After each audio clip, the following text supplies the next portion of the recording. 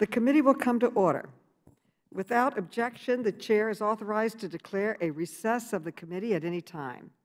I now recognize myself for an opening statement. Today's hearing will examine legislative proposals to improve government accountability and transparency. Enacting these common-sense bipartisan reforms would improve efficiency, combat waste, fraud, and abuse, and build public trust in the federal government. The work of inspectors general is critical to each of these goals. I introduced the IG Independence and Empowerment Act to ensure that its inspectors general can perform their jobs free from political retaliation, and that they have the tools needed to perform thorough investigations. This comprehensive package includes my bill that would protect IGs from being fired just for doing their jobs, and would only allow an IG to be removed for cause based on a defined list of legitimate, nonpartisan reasons. This package also includes bills introduced by several committee members, including Government Operations Subcommittee Chairman Conley, Committee Vice Chair Gomez, and Congresswoman Porter. I want to thank each of them for their hard work on these reforms. Many of these proposals have historically enjoyed bipartisan support, such as giving IGs the ability to compel testimony from contractors and former federal employees. Another bill we will be considering is the Periodically Listing Updates to Management Act, also known as the Plum Act. With the support of Chairman Conley and Congressman Sarbanes, we introduced this bill as part of Sunshine Week back in March. This bill would provide the American people with timely and transparent information about senior government officials. During Sunshine Week, I also introduced the bipartisan Federal Advisory Committee Transparency Act with Ranking Member Comer. This bill would close loopholes that agencies have often used to avoid making the work of these advisory committees transparent to the public. I am grateful to the Ranking Member for his continued support on this much-needed reform. Today, we will also discuss the Accountability for Acting Officials Act, Congresswoman Porter's bill, to amend federal vacancies law. I support this important bill, which would clarify and strengthen requirements around who can serve as an acting official and for how long. When a Senate-confirmed position is vacant, the bill would also increase transparency with new requirements for agencies to notify Congress about vacancies and for acting officials to testify regularly before Congress. Finally, protections for whistleblowers need to be strengthened to preserve the crucial role these federal employees play in holding the government accountable, including by providing information to Congress. These reforms have always received strong bipartisan support. That is why I'm pleased to announce that Representative Mace, Conley, Spear, Johnson, Rice, and I are introducing the Whistleblower Protection Improvement Act today.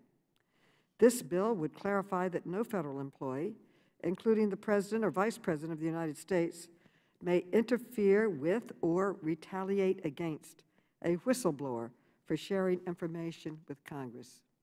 The bill would provide federal whistleblowers with faster legal recourse for retaliation claims and would allow whistleblowers who take a claim to court to have their case heard by a jury. I look forward to hearing from today's panel of nonpartisan experts on these topics and our proposed reforms. Today's hearing is the first step in the legislative process. Going forward, I hope to work with the Ranking Member and all members of the committee to pass these bills out of the committee and enact them into law. I now recognize Mr. Gibbs for an opening statement. Thank you, Chairman Maloney, for holding this important hearing today, and thank you to all the witnesses for testifying. Transparency and accountability in government is essential. Citizens deserve to know what is really happening in their government, and not months or years later after elected officials or our unelected bureaucrats can escape the consequences. Otherwise, the accountability built into elections is not as robust as it should be. The lack of transparency— Where are our witnesses today? Okay. The lack of transparency and politicians avoiding accountability are major factors why the American people feel so disconnected and ignored by Washington. President Biden's address to Congress last week in his first 100 days of office is a prime example. When he campaigned, President Biden promised a return to normalcy and a commitment to bipartisan solutions. What we have seen since Inauguration Day and what we've heard about the president's plans last week have been anything but that. We haven't seen a return to normalcy at all. What we've seen is some of the most radical and costly left-wing proposals this country has ever seen. President Biden has proposed to spend $6 trillion, mostly on socialist initiatives, ignoring the bipartisan consensus on common sense policies such as infrastructure. Government under President Biden will control every aspect of our lives. Meanwhile, many children have not attended full-time in-person school since March of last year. 50% of our schools have not fully reopened. Some of the legislation before us today is more of the same partisan agenda, such as the legislation that was part of Speaker Pelosi's and Representative Adam Schiff's Protecting Our Democracy Act last year. That was a 158-page campaign document pretending to be legislation. Commissioned by Speaker Pelosi and introduced during the last weeks before the 2020 election to politically damage President Trump. It was referred primarily to this committee and included two bills, the Inspector General's Independence Act and the Accountability for Acting Officials Act, that led to the largest bill before us today, the Inspector General's Independence and Empowerment Act. It was referred to 8 Democrat-controlled committees last term, not one which took it up seriously, held a legislative hearing, or marked it up. I sincerely hope that legislation from this bill is not being promoted once more to play partisan politics, only this time to divert voters' attention away from the Biden administration's border crisis and the Democrats' other disastrous, debt-crippling policies. Some of us on the other side of the aisle have supported and even co-sponsored some of the other legislation before us today, including, for example, the Federal Advisory Committee Transparency Act, which Ranking Member Comer is the leading Republican co-sponsor. I hope we can focus on those common sense measures that have real promise for bipartisan consensus, not the campaign leftovers pulled from the speakers and Mr. Schiff's Protecting Our Democracy Act. And since some of our business today involves Inspector General's issues, I hope we can use this hearing to help get to the bottom of what went wrong with the Election Assistance Commission's Inspector General's office last year. That office utterly failed to investigate what would seem to be an unlawful $35 million contract awarded by former California Secretary of State Alex Padilla to then presidential candidate Joe Biden's main election campaign advisory firm out of the CARES Act funds, of all things. The EAC's Inspector General is not only IG unable to investigate clear wrongdoing. Many small inspectors general's offices do not have the staffing or resources to conduct investigations and substantiated allegations of wrongdoing. If an inspector general's office does not have the staffing to conduct rigorous investigations into credible allegations, then it does not have the resources to function. Inspector general's offices should not be pass-through entities with no ability to oversee contractors hired to do the IG's job. I am hopeful my Democratic colleagues can stop the partisan attacks on the Trump administration and focus on ensuring our inspectors generals are able to conduct robust oversight to better hold individuals accountable for wrongdoing. I yield back my time. I now recognize Mr. Conley for 2 minutes for an opening statement. Mr. Conley. Thank you, Madam Chairwoman, and thank you so much for holding this hearing on such an important subject. Our subcommittee on government operations held a critical hearing on this subject just last week. The IGs lead offices and recover overpayments by government agencies. They identify risks and program improvement areas and root out fraud, waste, and abuse and gross mismanagement. As I noted at that hearing, in fiscal year 2020 alone, the 75 federal offices of the Inspectors General collectively identified $33.3 billion in potential savings from audit reports and $19.7 billion actually recovered, amounting to a $17 return for every dollar we actually invest in the IGs. Their independence is critical. President Trump executed a rash of politically motivated retaliatory personnel moves against federal IGs who were investigating actions of his administration. Mr. Trump would not say why he was removing these IGs, but the motivation was fairly clear. It was blatant retaliation. Mr. Trump would remove an IG and replace him or her with his own political appointee, sometimes dual hatting an individual who would concurrently serve within the agency he or she was ostensibly assigned to oversee. As the GAO testified, the independence of IGs is critical, absolutely critical to their effectiveness and to transparency and accountability. The legislation that we're looking at, that we're introducing, is designed to do just that. It protects whistleblowers, it protects the independence of IGs and codifies how an IG could be removed and strengthens their role, which will help the American taxpayer and make our government more accountable and efficient. I support the legislation in front of us and look forward to the hearing. I yield back. Thank you, Madam Chairwoman.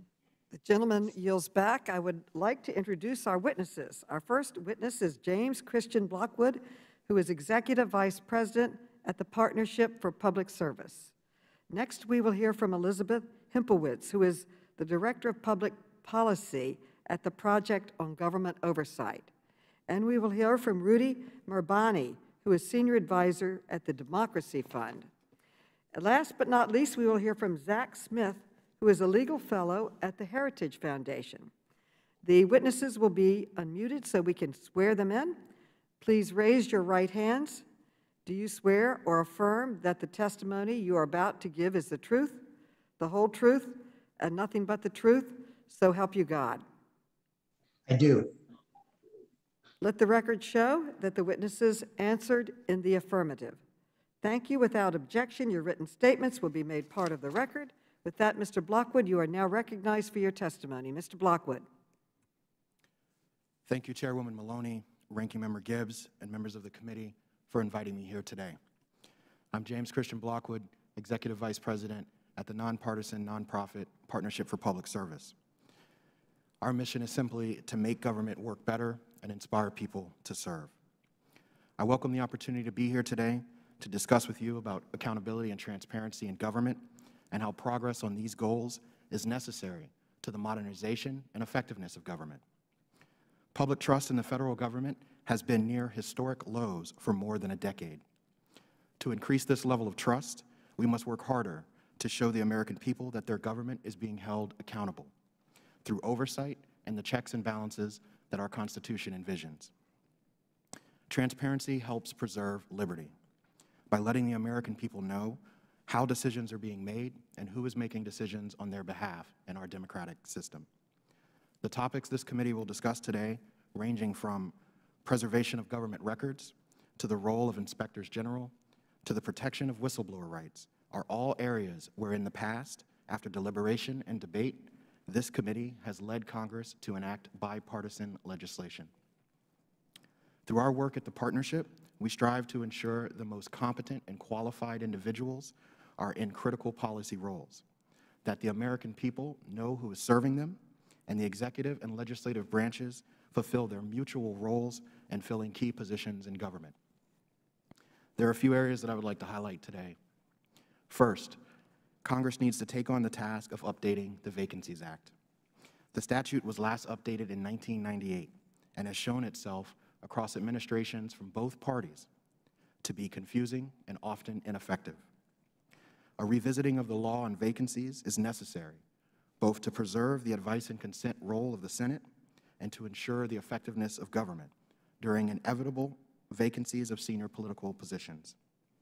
The Accountability for Acting Officials Act would make some common sense updates to the law. For example, clarifying that it applies when an official is fired and ensuring Congress gets timely notification of when vacancies occur and often who temporarily fills those positions. Second, the American people deserve better transparency into who is serving them in the federal government, both in political positions and top career positions. This information is currently produced once every 4 years in what is known as the Plum Book, the same way it has been produced since the 1950s. And every 4 years, it's outdated by the time it's published. The Plum Book needs to be modernized, providing real-time online information on how our government is organized and who is in key policy-making positions. Third, the partnership asked the committee to consider that one reason why there may be so many vacancies and it's difficult to keep up with appointees is that we simply have too many political appointees in our government. Any incoming president is responsible for filling more than 4,000 political appointees, of which 1,200 require Senate confirmation. This number of appointees is higher than in any other modern democracy. The partnership urges the Congress to take up the same effort it did in 2011, when it worked on a bipartisan basis to reduce the number of appointees subject to Senate confirmation. Thank you again for the opportunity to discuss these and other issues related to accountability and transparency. The Partnership for Public Service stands ready to help you find nonpartisan, common-sense solutions to the major management challenges facing our government. And in light of Public Service Recognition Week, please allow me to extend my thanks to all public servants around our country. And of course, members of Congress and your staff are also public servants. So I thank you for your service as well. I can think of no better way to start Public Service Recognition Week than by having today's discussion on how we can make government better serve the people. I'd also like to thank the team at the partnership that helped me prepare for this hearing. I look forward to the discussion and answering any questions you may have. Thank you so much. The gentleman yields back. Ms. Hempowitz, you are now recognized for your testimony. Chairwoman Maloney, Ranking Member Gibbs, and members of the committee, thank you for inviting me to testify today. The legislation before you is critical if Congress is to address the public's growing concern about government corruption. I will focus my remarks today on how these proposals will address gaps in current law that leave whistleblowers exposed to retaliation, undermine the work of our inspectors general, and leave the executive branch exposed to corruption and instability. As this committee knows, whistleblowers expose wasteful or fraudulent government spending, often leading to the recovery of public money. Their disclosures also alert us to matters critical to public health or where the government is abusing its power against the people. But whistleblowers are often met with retaliation, and unfortunately, the legal system meant to deter and correct retaliation is not working. At the end of the day, we ask whistleblowers to put their livelihoods on the line with no guarantee that they will be protected by the law. The Bipartisan Whistleblower Protection Improvement Act contains numerous provisions that would address some of the most consequential gaps in current law. If it is enacted, whistleblowers will be able to fight back against many retaliatory investigations and would be able to petition a jury of their peers for relief from retaliation. Passing this legislation will also allow whistleblowers to protect their anonymity more effectively. As you know, anonymity is the single best way to protect against whistleblower retaliation. Next, let's consider the role that inspectors general play in the fight for government accountability. Their work conducting oversight over executive branch programs and management continually results in significant savings for taxpayers. IGs also expose when political appointees or civil servants corruptly abuse the power of the executive branch. However, most IGs don't have the authority they need to compel cooperation with their investigations outside of their agency walls. That means that to evade accountability, a corrupt actor only needs to leave government to effectively shut down an IG inquiry into their behavior. Furthermore, IGs themselves are also exposed to retaliation because they can be fired by the president for any reason. This makes no sense, especially when you consider how exposing government inefficiency and corruption is unlikely to win the favor of political leadership. While some may argue that protecting IGs from retaliatory removals would be unconstitutional, I want to note that the Supreme Court recently had a chance to weigh in on the matter more broadly. The court's majority went out of its way to highlight that in some cases, these types of protections are appropriate. Our analysis is that IGs are one such office where they would be appropriate and constitutional, and the Nonpartisan Congressional Research Service agrees.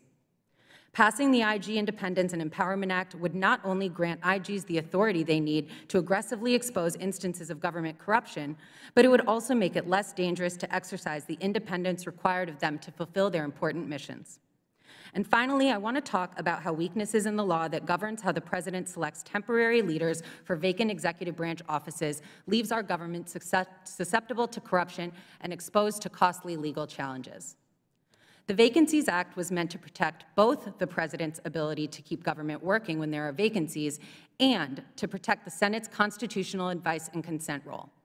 But the law's loopholes now leave the executive branch exposed to exactly the kind of concentrated appointment power that our founders intended to prevent. These legal gray areas also have a major practical impact, since actions taken by an individual whose appointment is ultimately judged to be invalid under the Vacancies Act can be voided by our courts. The Accountability for Acting Officials Act would address some of the most important gray areas in the Vacancies Act.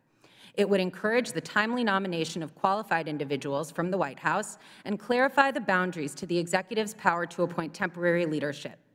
The modest reforms in this bill would restabilize the legitimacy of government without improperly limiting the president from carrying out their responsibilities. To recap, right now, we ask federal whistleblowers to put their careers on the line to expose government wrongdoing, even though we know the legal system will not adequately protect them. We expect our internal executive branch watchdogs to root out corruption without the tools they need to do so and while they're exposed to retaliation. And we have an executive branch that has too expansively interpreted its authorities under the Vacancies Act in a way that leaves our executive branch exposed to corruption. By addressing these problems, you can show your constituents that you are serious about making sure that the executive branch of government truly works for the people. I strongly urge you to pass the legislation I highlighted today and in my written testimony. Doing so would lead to a more effective, ethical, and accountable federal government that safeguards constitutional principles, a goal that I think is shared by the members of this committee, regardless of political affiliation. Thank you for holding this important hearing. I look forward to answering your questions. Thank you. Mr. Mabani, you are now recognized for your testimony.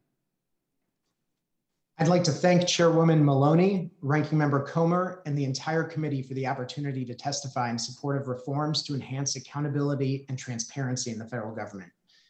These are unprecedented times.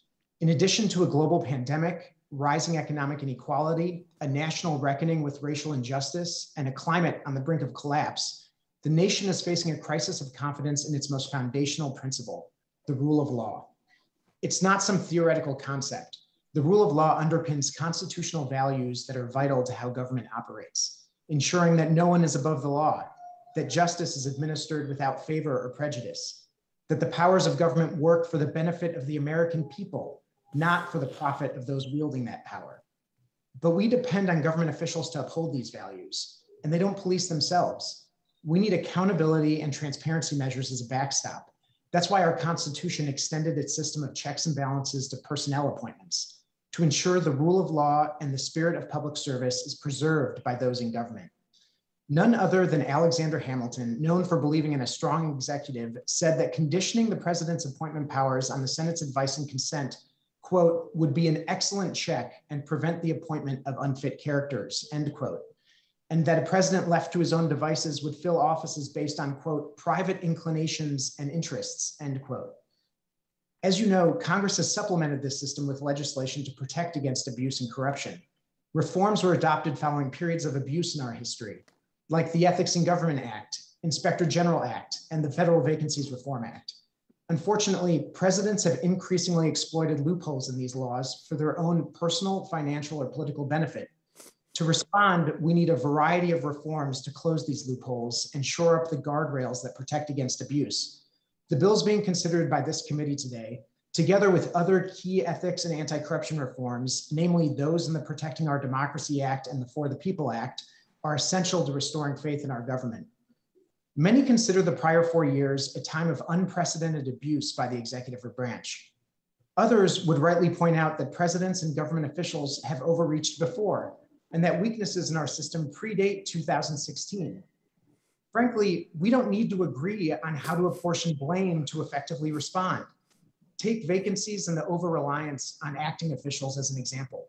We can all agree a few things are true. First, presidents are increasingly turning to acting officials to fill vacancies. President Trump relied on acting officials to serve in his cabinet more in his first 3 years than the entire presidencies of each of the past 5 presidents. Second, the Senate confirmation process takes twice as long as it did when President Reagan was in office, creating perverse incentives for presidents trying to field their team. And third, presidents are turning to creative and legally problematic maneuvers to fill positions, moves that are inconsistent with the spirit of the Federal Vacancies Reform Act, if not the letter of the law. Why does this matter? It's problematic and disruptive for government operations, and it eviscerates the system of checks and balances that serves to ensure appointees are qualified and accountable. It's worse when these abuses extend to inspector general positions. IGs are meant to serve as nonpartisan, independent watchdogs. Installing IGs with perceived, if not real, conflicts of interest undercuts their role and raises doubts about a government's commitment to combating corruption. The reforms under consideration by this committee would reduce these kinds of abuses and provide democratic accountability in the future. For example, the Accountability for Acting Officials Act, introduced by Representative Porter, puts forward common sense reforms to ensure that serving in the most powerful positions in the executive branch have to report to Congress, and it limits the length of time officials may act as agency heads to 120 days. From my experience running a presidential personnel office, 120 days to fill these leadership positions is a reasonable expectation. And when the president nominates someone, the Senate should duly consider them, which is why I also urge Congress to couple reforms to the Vacancies Act with reforms to the confirmation process outlined in my written testimony. To be clear, the FVRA is complicated, but I'd argue that in most cases, the complexities stem from ambiguities, and it's these ambiguities that have been taken advantage of. The reforms would provide more clarity and transparency. I'd also like to close by saying that it's fitting for this committee to have this hearing today at the start of Public Service Recognition Week. Public servants deserve our gratitude. In just the last few months, they have met immense logistical challenges to support the delivery and distribution of 100 million vaccines to American people across the country, demonstrating that government can still work for the people. It's the result of political and career leaders having a singular focus. For government to meet the challenges of our time, we need a system that ensures it can maintain this kind of dedication to the public good. The reforms under consideration by this committee would help do exactly that, and I urge this committee to adopt them. Thank you, and I look forward to your questions. Thank you. Mr. Smith. Good morning. Good government, accountability, and transparency are all laudable goals. But as the committee considers many of the proposals before it today, I can't help but think of the words that the late Justice Antonin Scalia wrote more than 30 years ago. When the Supreme Court was asked to consider the constitutionality of the independent counsel provisions of the Ethics in Government Act of 1978, which allowed for the appointment of an independent counsel to investigate and to prosecute certain high-ranking government officials, Justice Scalia, in a lone dissent, said, quote, "Frequently an issue of this sort will come before the court clad, so to speak, in sheep's clothing. But this wolf comes as a wolf."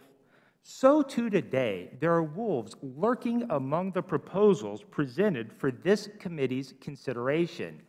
As with so many things in life, the goals are good, but the devil is in the details. So when examining these details, I encourage the committee members to keep in mind two overarching considerations, one legal and one practical. Simply put, they're these: that each member of the committee has an independent duty to ensure themselves of the constitutionality of each proposed reform and to ensure that each reform actually promotes good government. So let's start with the constitutional. It's undisputed that our founding fathers created a system of government with checks and balances. In James Madison's famous words, ambition must be made to counteract ambition. Unless you think this is some abstract idea without any impact on our day-to-day lives, it's this separation of powers, these checks and balances, that help ensure all of our other liberties. Now, you may be saying, fair enough, we agree, but what does this have to do with the proposals before the committee? Well, one proposal, for example, would make inspectors general removable only for cause. Even a recent CRS report, which examined this issue and examined the constitutionality of it, said it could be constitutionally questionable to place for-cause removal restrictions on certain IGs who would be impermissibly insulated from presidential control by multiple layers of removal protections. The current bill doesn't reflect this concern, and at a minimum, it should. But more to the point, given the uncertainty and the separation of powers concerns, would the potential damage to a foundation principle of our system of government be worth any corresponding benefits? After all, inspectors general are not the only mechanism that Congress has for combating fraud, waste, and abuse are for seeking to put good government on a firmer footing. Congress can conduct oversight hearings, it can subpoena witnesses to appear before it, it can receive whistleblower complaints, and most importantly, it can even control the power of the purse. Then there's the broader concern that many of these proposals are meant to look good without actually accomplishing much in the way of substantive change. In that way, some of these proposals can actually do more harm than good for two reasons. First, the bills would place new responsibilities on government personnel, including IG personnel, without providing additional resources to carry out their functions. It sets them up for failure. And second, many of these bills deceive the public into believing these proposals tackle pressing concerns, when in fact they simply give the appearance of taking action against real or perceived problems. Then, of course, there's concerns about the law of unintended consequences.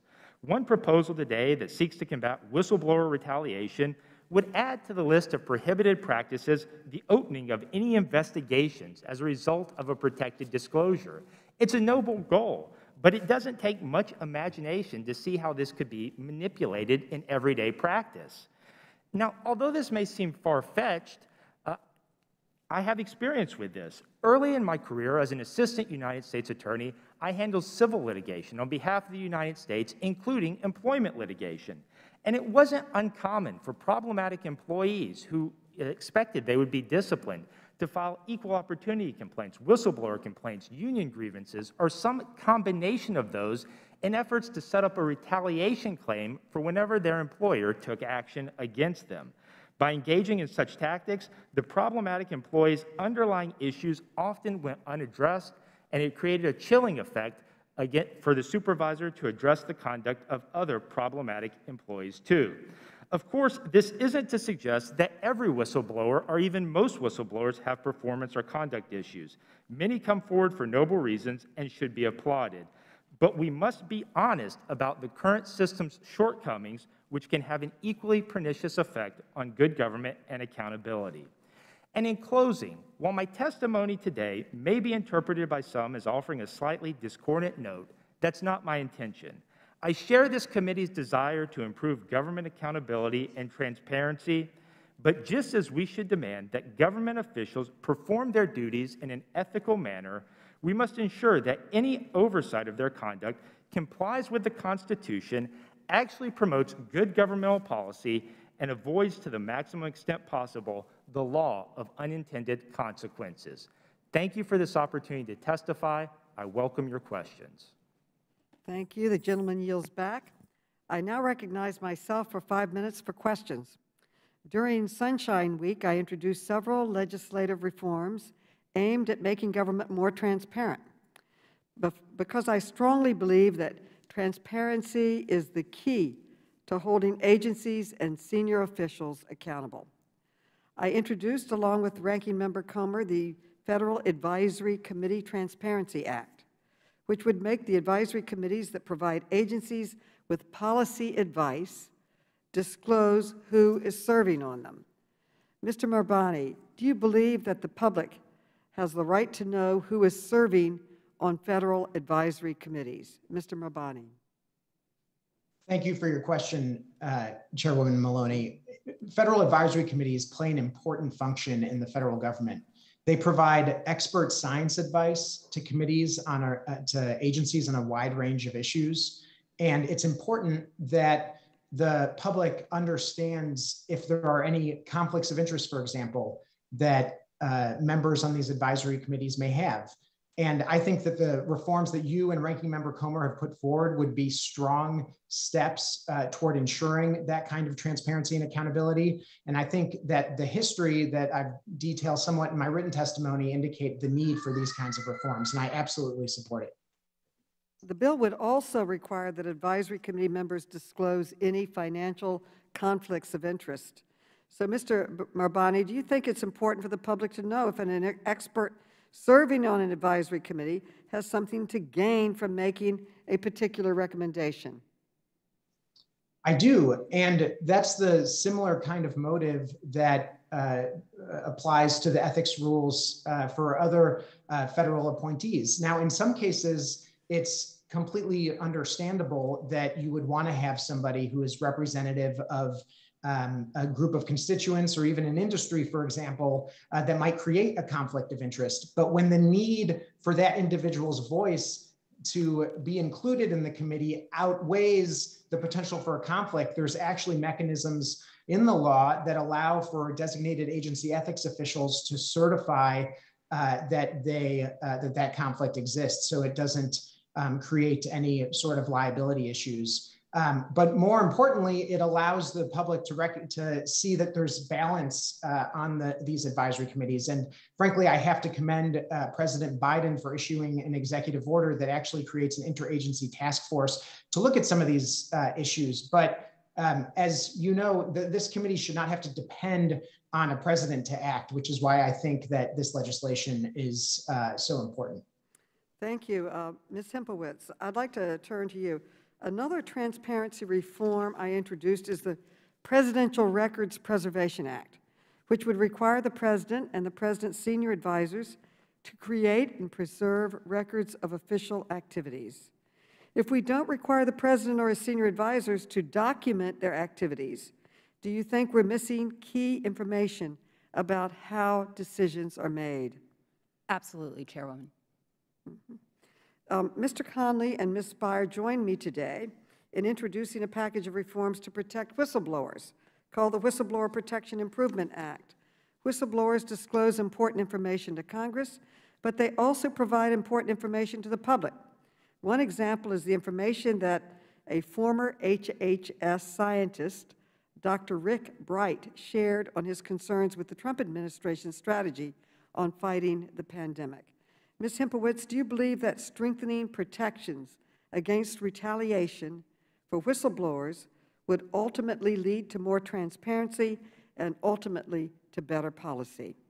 Yes, Chairwoman, absolutely. I think, strengthening the system for whistleblowers. Right now, the system is broken, and so I think it is actually serving as a deterrent from further whistleblowers coming forward and exposing waste, fraud, and abuse within the federal government. And I also just want to highlight that without whistleblowers, we wouldn't know about the backlogs at the VA. We wouldn't know that our service members in Iraq didn't have access to tanks that were sufficiently protecting them from roadside bombs. And so the work that whistleblowers do not only returns money to the federal government, but it keeps our troops and our veterans safe. It's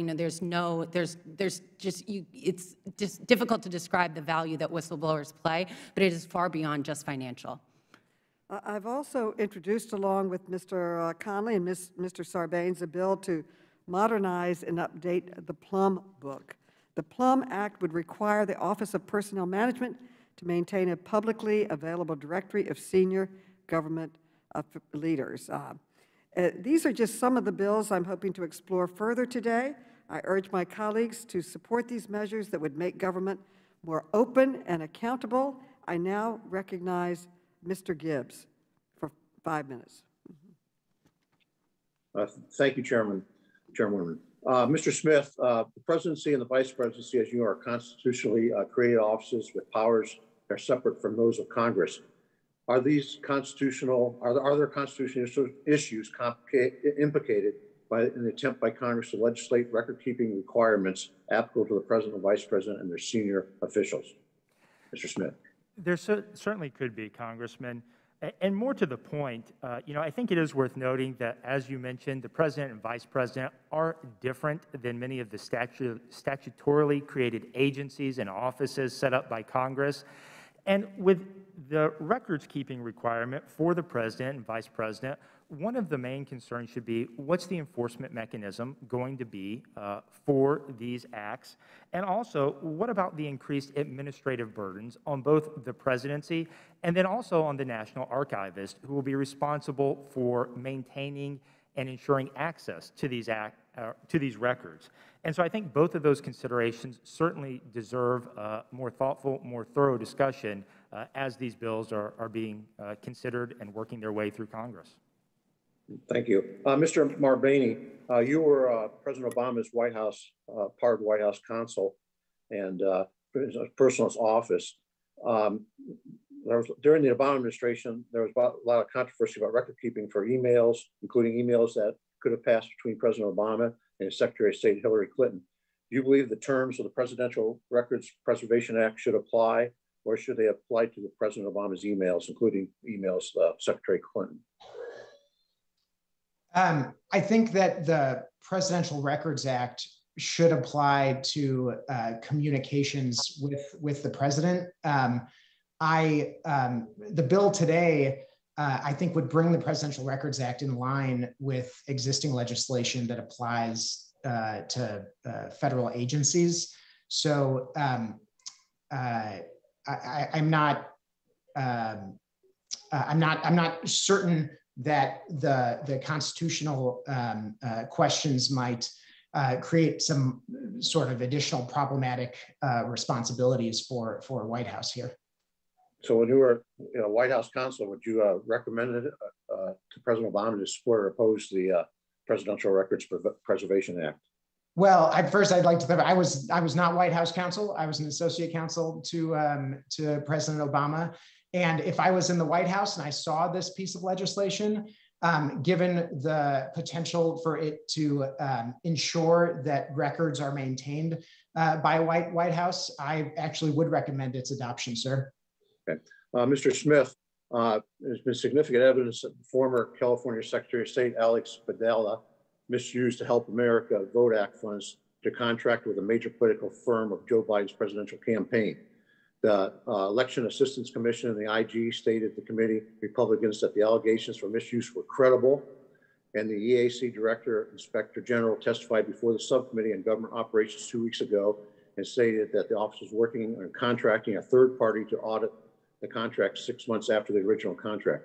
Would you agree that the IGs should be investigating the allegations of wrongdoing quickly? Well, I think that particular incident highlights 2 points. One is what we were talking about earlier. You don't want to set the IG offices up for failure by providing them with additional responsibilities without corresponding resources. And then the second point, I think we need to rethink what it means to have success in terms of an IG investigation. My colleague at Heritage, Paul Larkin, has written about this in law enforcement context, and I think a similar conversation could be had in the context of inspectors general and government oversight. What does it mean to have a successful oversight investigation? So do you think this committee, Oversight Committee, should be investigating these allegations of wrongdoing since the IG and the EAC officers have shown that maybe they're not able to do so? Well, there's certainly serious allegations, and from my understanding of the situation, that IG office is underfunded and understaffed and is having a difficult time investigating those claims. And so again, I think any reforms proposed would need to make sure that we are giving the IGs and other oversight entities the tools they need for success, and not just passing legislation, again, that would look good without actually making any substantive changes. So consolidating IG offices, would that be an efficient way to do it if they don't have the resources in the smaller offices? It's certainly a potential path that could be useful to explore further. Also making criminal referrals for investigation. Obviously, if the Department of Justice or other entities become involved, there are many potential paths that could solve this problem. But again, I think in the context of today's hearing, you don't want to set any of the IG offices up for failure. Okay. Thank you. I'm out of time. I yield back, Madam Chair. The gentleman yields back. The gentlewoman from the District of Columbia, Ms. Norton, is recognized for 5 minutes. Ms. Norton. Thank you, Madam Chair. I'm interested in whistleblowers, and my question is for Ms. Hempowitz. I'm interested in whistleblowers because they play a critical role for Congress itself, and particularly for this committee. We recently had a bipartisan investigation when a whistleblower came forward from the Transportation Security Administration, for example. Your organization sees whistleblowers who provide information get severe retaliation. And that's where my question is. For example, there was a very high profile example when a witness was retaliated for cooperating with congressional requests for documents or testimony. One of the most recent high-profile examples was Lieutenant Colonel Alexander Vendeman, who was reassigned and had his promotion delayed. I think we all remember that one. Does it concern you that there may be a chilling effect on the willingness of federal employees to cooperate with Congress because they have seen these public cases of retaliation? Yes, Congresswoman, absolutely. I think that it may have a chilling effect, and I think you may already be seeing that. I think, it's important to note that there is a legal prohibition against interfering with anyone's ability to work with a member of Congress or to speak with a member of Congress under the Lloyd-LaFollette Act, and that should apply to whistleblowers, and yet there's no enforcement mechanism. And so places like this, I think in particular, where there's a legal avenue to pursue and to use as a whistleblower, but there's no way to enforce your protections, if you use that legal avenue, I think what we do is we just incentivize people to work outside of the proper channels. And I think that's where we can see things like leaking classified information. If whistleblowers don't feel like they will be protected if they use the protected channels that Congress has laid out for them, or they just won't blow the whistle at all, and then you won't have the benefit of their experience. The Whistleblower Protection Improvement Act we're putting forward would limit public disclosure of the identity of an employee who blows the whistle on a federal agency. Why is this important? Yeah. And what impact would it have on other whistleblowers if the identity of a whistleblower is disclosed by an agency? Thank you so much for that question. I think the committee knows well the value of allowing a whistleblower to be anonymous if they want to, because the committee, both majority and minority, you on your website say if a whistleblower comes to the committee, we will protect your identity. And I think that's because you know that protecting a whistleblower's anonymity is the #1 way to make sure they won't be retaliated against. If their supervisors or people at their agencies don't know who they are, it's impossible to retaliate against a whistleblower. Once it's, but right now the law does not prevent people who know the identity of a whistleblower from sharing that identity with others who would may be able to retaliate against that whistleblower, or breaking their anonymity may also just be a form of retaliation itself. If you are a public servant and your name is now everywhere all over Twitter as somebody who is a traitor, I think what happens is we tell future whistleblowers, don't come forward, because instead of addressing the issue that you're blowing the whistle on, we're going to drag your name through the mud and ruin your life instead. Well, could I further ask you, how would the Whistleblower Protection Improvement Act we're putting forward help correct the existing system related to how federal employees can provide information directly to Congress? Well, it would allow whistleblowers to enforce their protections for speaking with Congress, and so they'd be able to have the benefit of whistleblower case law saying, you have used a protected channel and now you're afforded this legal system, which I will say is not working as well as it could, but there are other provisions in the bill that would fix that legal system. And so I think this bill really, I couldn't encourage Congress to pass it more. I think it's critically necessary, and I think it really does address some of the biggest loopholes and most consequential loopholes in our whistleblower laws today. Madam Chair, the whistleblowers really help Congress itself conduct effective federal oversight. So I'm urging all my colleagues to support this bill to protect the employees who are courageous enough to come forward. And I yield back. Thank you very much for this important hearing. The gentlelady yields back, and the gentleman from Wisconsin, Mr. Grossman, is recognized for 5 minutes. Mr. Grossman. Thank you. I'm going to start out with a question here to Mr. Smith. There was some testimony that I thought sounded good on its face until you think about it a little bit, and that concerned the number of appointees that every president gets to fill out his bureaucracy. I believe we were told that there are 4,000 appointees he has, of which 1,200 have to be confirmed. And the implication was that we should have less of this, presumably replaced by more civil service people, by more career people, and less people who are immediately appointed. I kind of looked at it the other way. I want you to comment on it. I talked to one appointee of the Trump administration. She felt she had 2,000 people under her. And in general, she felt the bureaucracy was hostile to her reforms. And I thought how difficult it was to have the imprint of a president on an agency if you've, say, got this sub-agency of 2,000 employees and one person is the one who's supposed to be able to affect change. Could you comment on that, Mr. Smith? Do you feel there's a good or bad thing that really,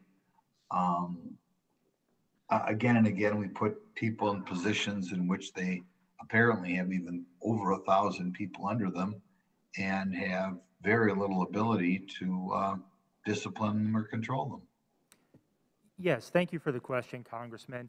I think a couple of considerations go to your question.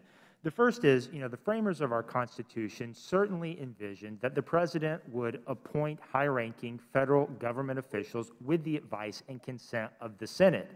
And so 2 points that I think others have raised that would help alleviate some of these concerns would be if administrations quickly put up nominees for many of the senior positions in the federal government, and then if the Senate would quickly give hearings to those executive branch nominees. Someone made the point earlier that over the past several years in administrations, the average time it's taken to confirm executive branch nominees has increased greatly. And so I think addressing some of those concerns with the way in which the current nomination and confirmation process works could be as effective at alleviating many of the concerns you raise. Do you see, though, the potential danger or the difficulty? When I vote for a president, I expect that presidency to a certain extent have a certain vision for his administration. Do you see that apparently the implication was in the testimony that even 1,200 people who have to be confirmed or 4,000 appointees is clearly too much, and presumably we ought to have more civil service type appointees and have less employees picked by the president? Do you see the frustration there is with the swamp if, say, one of President Trump's appointees winds up in charge of an agency in which they have 1,000 people under them, and given that President Trump's mandate, insofar as he had a mandate, was to kind of clean up the swamp, how difficult it would be for this person to have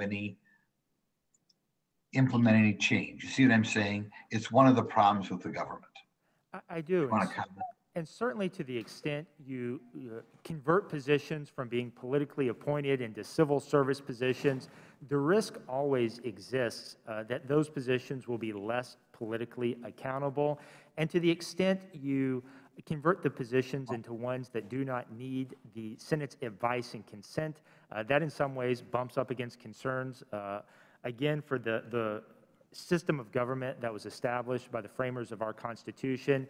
And so certainly a fruitful area for reform, again, would be examining how the current confirmation process works and suggesting potential mechanisms to make sure that works efficiently. I'll just kind of wrap it up with a statement, Mr. Smith.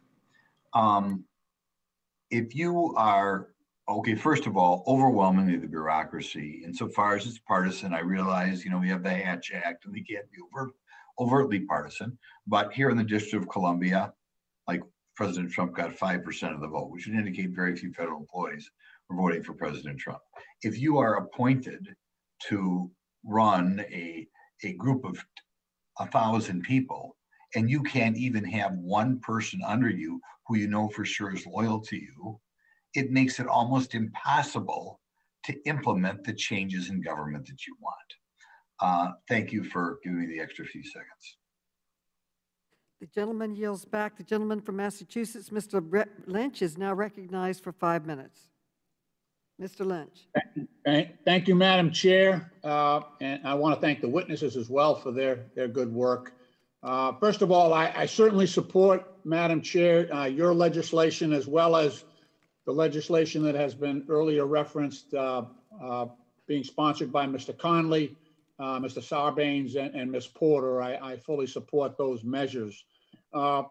to our witnesses, you know, back in 2008, Congress, in a very bipartisan moment, created the Wartime Contracting Commission.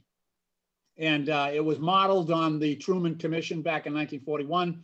It was bipartisan in nature. It worked across several different administrations, both Democratic and Republican. And during the years 2008 to 2011, it actually turned up with about between 30 and $60 billion in waste, fraud, and abuse that was uncovered, and did a very good job. Unfortunately, in 2011, it expired. It had a sunset provision in there, and it expired. But now with the way this authorization for use of military force works, it is not limited in time. It is not limited by territory. And yet we have a defense budget that is approaching $1 trillion. And as has been pointed out by a few of the witnesses, it's not enough to just give responsibility to IGs or other groups. You have to fund that. You can't just pile that responsibility on top of everything they're already doing. So I have a bill that would reauthorize the Wartime Contracting Commission because of the expenditures that are going forward, because of the pre-existing authorization for use of military force with no limitations on time or territory. And I'm just wondering, you know, from your perspective, Ms. Hempowitz or Mr. Barney or Mr. Smith, do you think that would be helpful? Is that the type of response, or is there something else that we might be doing to really look at the huge expenditures? We've got massive waste. We've had previous hearings in this committee about Defense Department expenditures regarding the F-35 and other very expensive weapon systems that are not responsive to the threat. First of all, they've just been hanging on. They're sort of zombie programs, and they're not really developing the progress that we would hope for after injecting billions of dollars into these weapons programs. So with the remaining 2 minutes, I'd like to hear from our witnesses. Ms. Hempowitz, if you might start. Yes, sir. Thank you, Congressman Lynch. As you know, the Project on Government Oversight wholeheartedly endorses your legislation to bring back the Wartime Contracting Commission. I think in addition to passing that legislation, which, as you correctly identified, has the potential to return billions of dollars in savings to the taxpayer, I think, the other proposals in front of this committee right now, strengthening whistleblower protections, ensuring inspectors general have the resources and independence they need to do their jobs, and the authorities they need to do their jobs, I think are also critical part of that equation as well. Thank you. Mr. Barney? Yeah, I think implicit in Ms. Hempowitz's statement, which I'll just highlight specifically, is the fact that the folks who are running these investigations and are leading the inspector general offices also need to be independent, which is why I think the reforms to ensure that a president can't install inspectors general, even in an acting capacity, that have perceived real conflicts of interest is critically important. Great. Mr. Smith? Yes, thank you for the question. Certainly, effective measures to combat waste, fraud, and abuse are always welcome. I'm not familiar with the specifics of your current proposal, but the concerns about ensuring that these actions aren't just for show, but they're actually effective in terms of accomplishing the goals they're set out to do, I think that's very important. And then again, to remember that Congress has multiple tools at its disposal, apart from the inspectors general, to combat that waste, fraud, and abuse are certainly worthwhile to keep in mind. Reclaiming my time, I only have 15 seconds, but Mr. Smith, to be honest with you, the inspectors general and these special commissions are really the tip of the spear. Those other things that you're talking about, they get bogged down. They really do. So this is the full-time work of the inspector generals is really far and above, head and shoulders above what we might do in committee, because we're dealing with 1,000 different issues. We need it to be somebody's sole responsibility and their sole job. That's the difference with these inspectors general. I yield back, and I thank you for the courtesy. The gentleman yields back. The gentleman from Louisiana, Mr. Higgins, you are now recognized for 5 minutes. Thank you, Madam Chair. Improving government accountability and transparency. I mean, we really ask ourselves, why does America not trust the government? Let me share with my colleagues a simple formula. Stop oppressing Americans' freedoms. Reduce the tax burden. Reduce the regulatory burden. Stop punishing Americans who actually work. Secure our sovereign border. Stop condemning 75 million Americans who supported President Trump.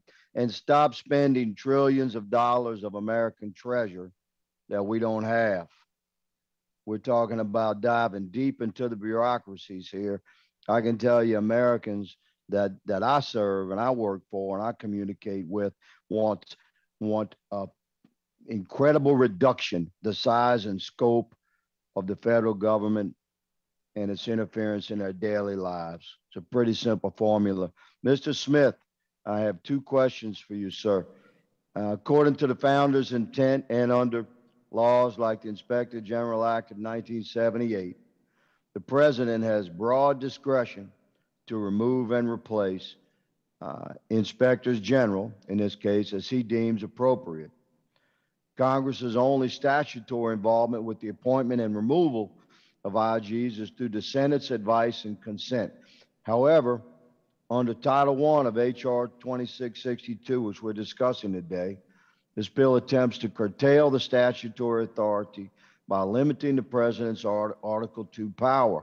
And I say again, the founders intended for a duly elected president to have broad powers within the executive branch. Mr. Smith, disregarding what I would say is obvious political intent of this bill, what unintended constitutional consequences could come from this? Please explain to America. Well, thank you for the question. You're absolutely right. The framers of our Constitution intended for us to have a government with separated powers among 3 different branches. And so to the extent that Congress seeks to prohibit the president from removing an executive branch official, that separation of powers concern is certainly raised and implicated. Now, in the 230-plus years since James Madison wrote about this in the Federalist Papers, Congress has muddied the waters to a great extent with that separation of powers, and the Supreme Court has spilled a lot of ink discussing what the appropriate boundaries are of that separation of powers and what restrictions Congress can place on the president's abilities to remove officials. And look, I'm certainly not impugning the work of the inspectors general. They do important work. They do valuable work. But anytime Congress is placing restrictions on the ability of the president to remove an executive branch official, while at the same time, as these bills propose to do, expand the power of that further insulated official, as these bills propose to do, I think it certainly raises a concern that merits further discussion. Thank you for that clarification, sir. It's clear to me that that this is certainly questionable from a constitutional perspective. One more question. Under Title III of the same bill we're discussing, there's a prescription for specific requirements and how, when, and who the president can fill an IG vacancy with. Do you know of any other Senate-confirmed position in the executive branch that requires this kind of litmus test? Well, it's certainly part of the larger discussion and reforms being proposed in terms of who the president can appoint to be acting officials. And again, I point the committee members back to the concern about the separation of powers and the need for the nomination and confirmation process to work well and to work, frankly, more expeditiously than it has so far. And in that way, by confirming the nominees that a president puts forward, many of these concerns around acting officials can be avoided. So to summarize, do you concur that this bill and the bills of this type have constitutionally questionable intent and would be challenged under Article III? I think they certainly raise constitutional questions potentially, and I would anticipate that there would be litigation surrounding them. Now, what the outcome of that litigation would be is difficult to predict, but the fact that the issue has been flagged, I think, means that this committee and Congress as a whole should pay careful attention to those issues and avoid them to the greatest extent possible. I concur, and I thank the chairwoman for holding this hearing today, and I yield, Madam Chair. The gentleman yields back. The gentleman from Virginia, Mr. Conley, is recognized for 5 minutes.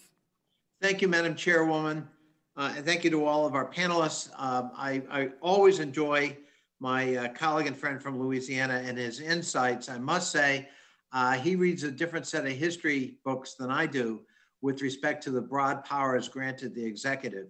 The writers of the Constitution, led by James Madison, actually wanted to circumscribe executive power. They were extremely suspicious of an unchecked executive. And in fact, that's why Article 1 is about Congress and its powers, not about the executive. That's Article 2. And they expected Congress to do its constitutional duty in delineating and circumscribing the powers of the executive.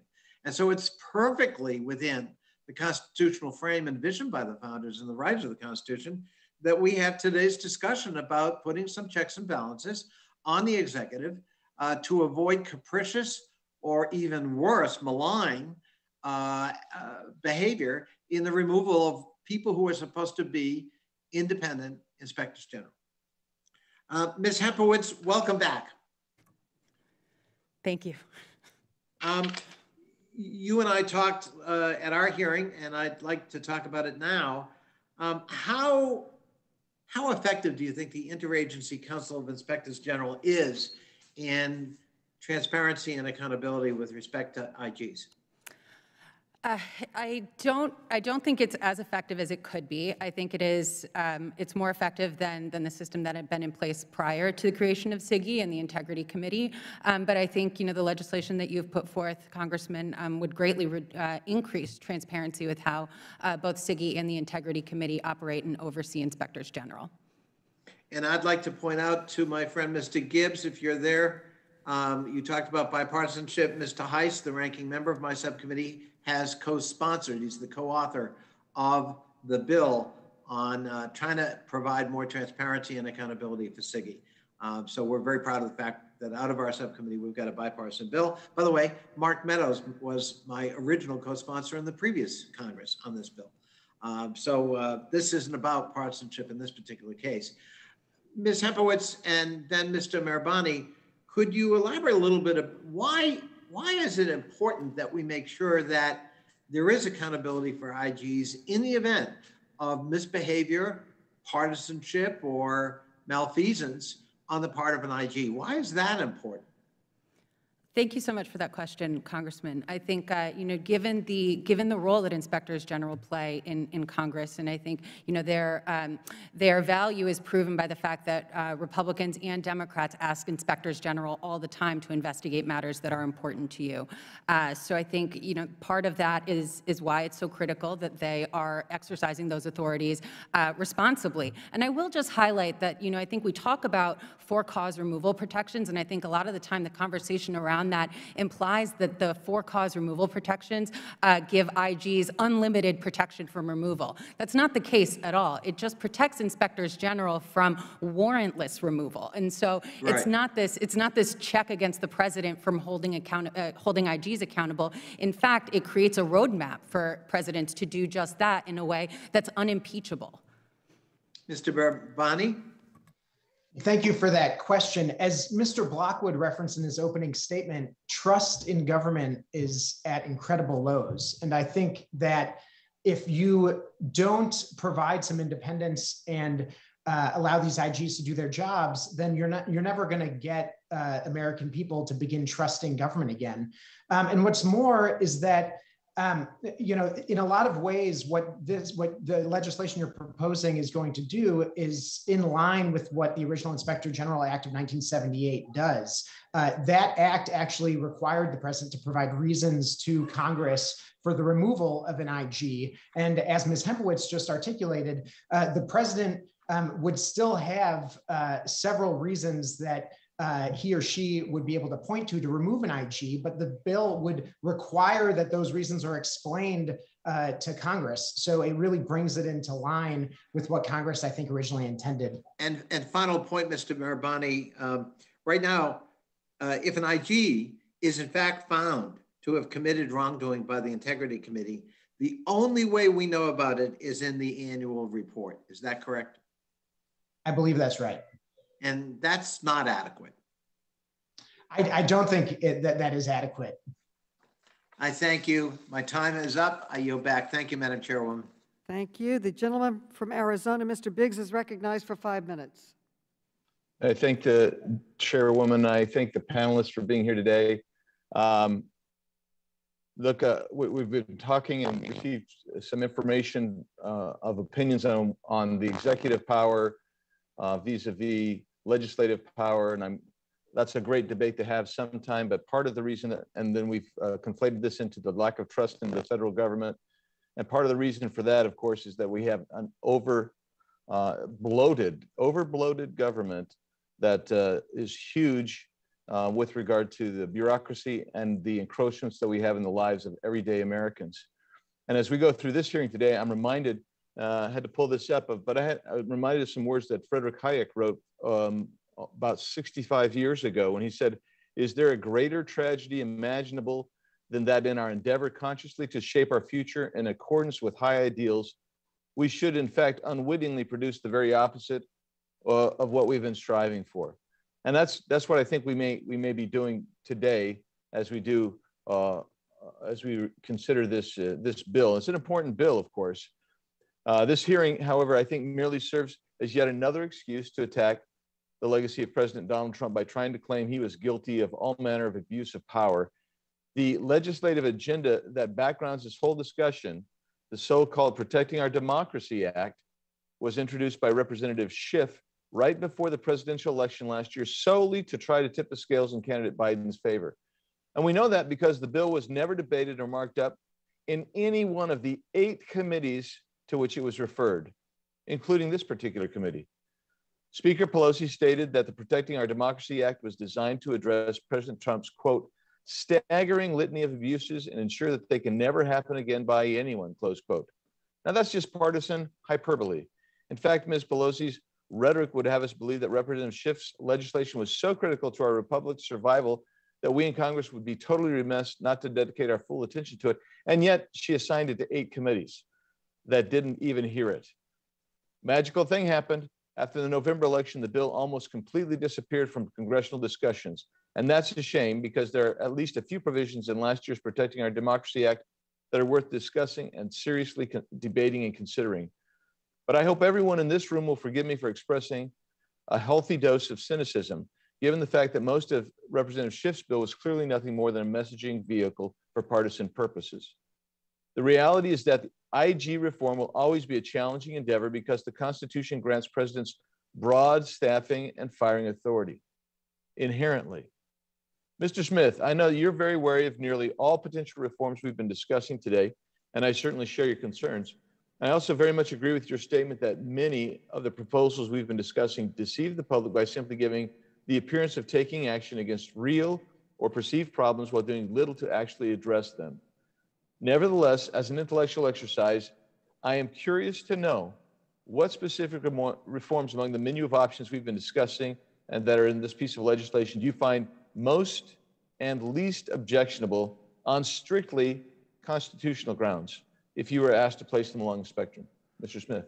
Well, I certainly think most concerning are the for-cause removal provisions for the Inspector Generals. And I think an important point needs to be made here. Under the current system that's in place, if a president is deemed to have improperly removed an Inspector General, he or she can certainly pay a political price in terms of if Congress views them to have acted improperly, or if the American public has viewed them to act improperly, then a political price will be paid. And then more to the point, even if the removal provision or other acts are ultimately upheld to be constitutional, we still have to ask whether they're wise policy. And we saw that if we go back to the independent counsel provisions from the Ethics in Government Act of 1978.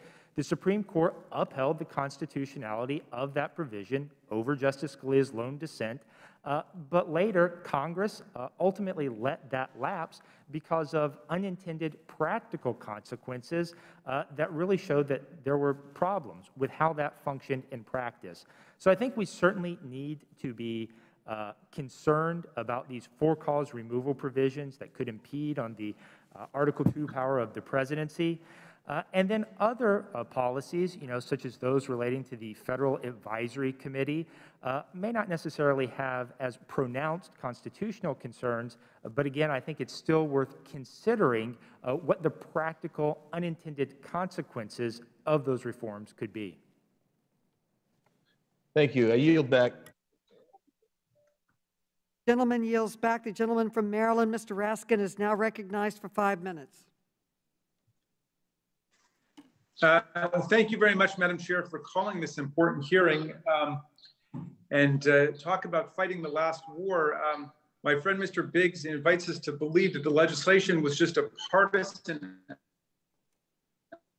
attack on Donald Trump's corruption that he brought to Congress, or the Democratic leadership of not pursuing it aggressively enough against Donald Trump. But if it were purely partisan, why would we be bringing it up now when Joe Biden is president? So I don't know, somebody needs to update the talking points a little bit over there. Let's see, I'd like to start with Mr. Blackwood. Can you explain why we need to update the Plum Book? Yes, thank you for the question. The Plum Book is, as I stated earlier, grossly outdated at times and is not reflecting the most accurate information. And so we need to fix it with providing real-time information, fixing errors that we already know not to be accurate, and making it readily accessible in a more downloadable and machine-readable format. For example, the current Plum Book is missing at least 10 organizations. It only comments on filled, not vacant positions, and it does not include the new cyber director in the Executive Office of the President, and is missing a summary of the positions in the White House. This information— Okay, can you explain why that's an actual problem for the American people and for democracy, for us not to have up-to-date data and information about who occupies different federal posts? Yes, I believe a fundamental part of accountability is transparency. And so if the American public does not know who is filling a position, it makes it hard to know who's making decisions on their behalf and who can hold them accountable. Okay, thank you much. Ms. Hempowitz, my former student who I'm very proud of, let me come to you and ask this question. The inspector generals play a critical role in checks and balances within each agency and department. As a number of the witnesses have pointed out, they've saved us tens of billions of dollars, or saved the taxpayers tens of billions of dollars in money that it would have gone to corrupt schemes, self-dealing, waste, abuse, giveaways to special interests, and so on. So why is it important for us to say that the president can only sack an inspector general for a good reason? Why wouldn't we want the president just to be able to get rid of these inspectors general at will? Thank you for that question, Congressman. And I raise this example only because it's relevant, not because I want to harp on President Trump. I've heard that that's not what this hearing is for. You don't have to apologize for using facts. Just simply last year, when the president, in quick succession, removed or sidelined 4 inspectors general, what we heard from the remaining inspectors general was that they were terrified to do their jobs, and that's terrible for the American taxpayer. If IGs are worried at the beginning of an investigation that it may, at the end of that investigation, lead back to anybody that it has the political favor of the president, then they're incentivized not to do those investigations at all. And I think, it's important we talk about the financial return that inspectors general have, and that is absolutely critical. But I also hear members on the Republican side of the aisle talking about having concerns about when the government infringes on people's constitutional rights. That is also well within the inspector inspectors general is the investigative mandate. And so if we want these independent inspectors general to do their jobs that not only save taxpayers money, but also uncover instances where the executive branch is abusing its authority against the American people, independence is a critical part of that. And I will just highlight again that before the Inspector General Act of 1978 was passed, these jobs were being done within the executive branch, and Congress found that it was a failure because those people doing those investigative and oversight roles were not independent, and so they weren't investigating in a fulsome way. And it was what the result was that there was inefficient and ineffective oversight over executive branch programs. And I don't think that's what we want. And so I think it is really critical to recognize that the independence that was built into the IG Act when it was passed is not working.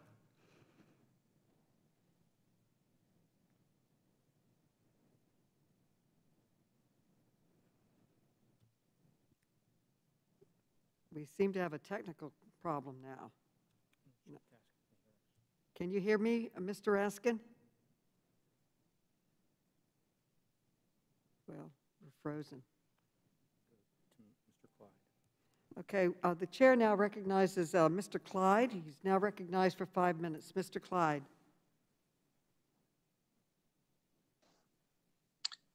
Thank you, Madam Chairwoman. I appreciate the opportunity during this very important hearing. I think that we should be reducing the size of federal government and going back to the 18 enumerated powers in the Constitution that the Constitution provides. The American people deserve a government that doesn't overburden them with excessive regulation, because we want to live our lives as free of government as possible. Now, I'd like to follow up on Congressman Grossman's line of questioning. I thought it was very excellent, concerning the ability of a duly elected president to properly focus the branches of the executive on the agenda that the president was elected to implement. So my question would be to Mr. Smith, would reducing the number of positions requiring Senate confirmation be beneficial to our country? And if it would, what do you think that would look like? My understanding is there are about 4,000 total positions, and as I heard in earlier testimony, about 1,200 of them require Senate confirmation. I understand from committee also that all of them, that none of them are exempt from the 60-vote rule in order to bring a position to the Senate floor for confirmation. So would you give me your thoughts on that, please? Sure, and I appreciate the question. Generally, those who exercise power on behalf of the United States in the executive branch are classified as either officers or employees. And then there are principal officers and inferior officers. And the Supreme Court's talked about what can be done by each of those categories and what's the appropriate appointment process for each of those entities and what authority they exercise. And so for us to really have an informed discussion about this, I think we need to stop and consider what is the authority, what are the functions of each one of those positions, because certainly if they are exercising significant authority on behalf of the United States, the framers of our Constitution intended that they would be nominated by the president and confirmed by the Senate. And so I think your point that to the extent we can ensure that this process works as it was envisioned, ensure that administrations timely put forward nominees and the Senate timely considers them, the better off we will be and the more functional our government will be. Well, thank you. I appreciate that very much. I do believe that those with significant authority should be Senate confirmed. But I also see that that an executive branch can be that it can be difficult for an executive branch to get their policies implemented when you have bureaucrats in the executive branch that basically want to resist. Now, I've got a question also for Elizabeth Hempowitz. You are the Director of Public Policy Project on Government Oversight. And I understand that, that earlier this year, you had the opportunity to speak in the House Budget Committee about a particular publication that you had. Organizations like yours, the Project on Government Oversight, offer valuable support to efforts of Congress and Inspector Generals to root out waste, fraud, and abuse in government. And I understand that the Project on Government Oversight began in 2020 to publish its own reports on government waste, fraud, and abuse related to COVID-19 spending, but that the project stopped publishing its reports on January 14th, 2021, less than a week before President Biden took office. So as the Director of Public Policy, can you help me understand why the Project on Government Oversight stopped publishing this waste, fraud, and abuse report just as President Biden was taking office? There's a tremendous amount of money that has been pumped into our economy, whether it's the CARES Act or whether it's the current American Rescue Act or this new act coming out, this Infrastructure Act. And I think that a report like yours is important. So can you give me some background as to why this report, why you stopped publishing it? Yes, absolutely. And thank you so much for the opportunity to clarify that, Congressman. That was not a report. I think what you're referring to is a newsletter that we were publishing on a weekly basis that aggregated our investigative work and kind of broke it down in a little bit more simple terms. So we did stop doing that newsletter, but we certainly haven't stopped publishing our investigative reports that are looking at waste, fraud, and abuse in COVID spending, but also more generally government spending across the board. In fact, we've put together the most comprehensive tracker that we're still updating. We're continue to update with information about where exactly all the money that we've spent on COVID relief is going. As we put together that tracker, we are also highlighting, we began doing it for the Trump administration. We're continuing to do it under the Biden administration, highlighting for the administration where there are holes in that data that is making it more difficult to conduct rigorous oversight from our perspective, but also from Congress's perspective. And so I thank you for the opportunity to clarify. We absolutely have not stopped doing our investigative work on COVID relief or broadly on the federal government more generally. What we did stop doing was publishing that one weekly newsletter because frankly— Okay, well, let me ask you this. How does the public get to see that? Everything is on our website. We also still have, I think, 3 or 4 other weekly newsletters that we publish. They're just in a slightly different format. We also put out video explainers on our Instagram, on our Twitter. We are constantly trying to figure out new ways to get our investigative work to the public in an accessible way, and that newsletter was one of those. But it was never intended to be a permanent product. And then and I guess, you know, I think it just bears mentioning again, because Congress, you have the ability to do something about this.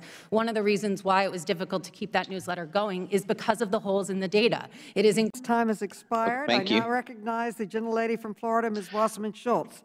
She's now recognized for 5 minutes. Thank you, Madam Chair. Madam Chair, I appreciate you holding this very important hearing. This committee, Mr. Merbani, has jurisdiction over the Hatch Act, which I know you know, and that ensures that the federal government is run in a nonpartisan manner. Specifically, the Hatch Act prohibits executive branch employees from using their, quote, official authority or influence for the purpose of interfering with or affecting the results of an election.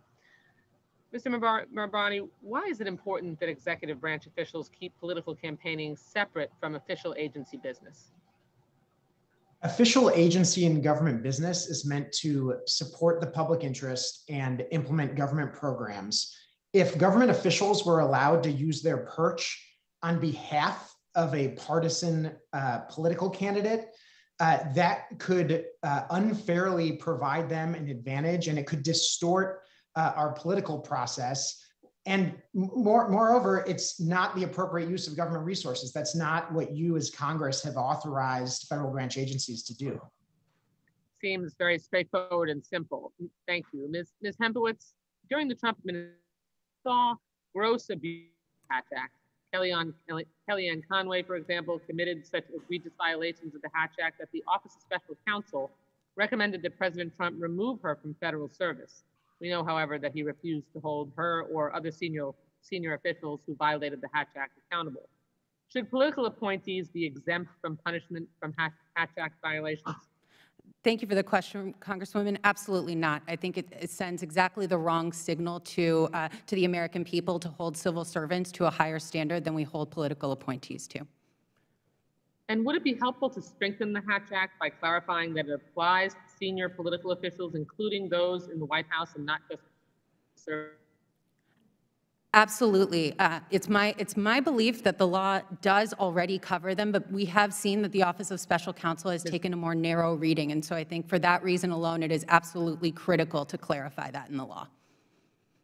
Ms. Hempowitz, during the committee's oversight of the Hatch Act implementation during the last administration, it came to light that the Office of Special Counsel doesn't have a consistent policy for when to publicly release findings of Hatch Act violations. Now, this could lead to inequitable treatment of career employees compared to political employees. Should the Special Counsel adopt a transparent policy for when to publicly release findings of the Hatch Act violations? And would it help if Congress mandated that the agency adopt a consistent policy for disclosing violations? Absolutely. I think it would help very much. The Hatch Act is intended to protect our democracy and ensure that government officials don't abuse their power or resources of their position for partisan purposes, or to advocate, as you both mentioned, for an outcome in an election. I'm not really worried about this administration, but it is critical that the law is clarified so those who plan to abuse their power from finding any loopholes.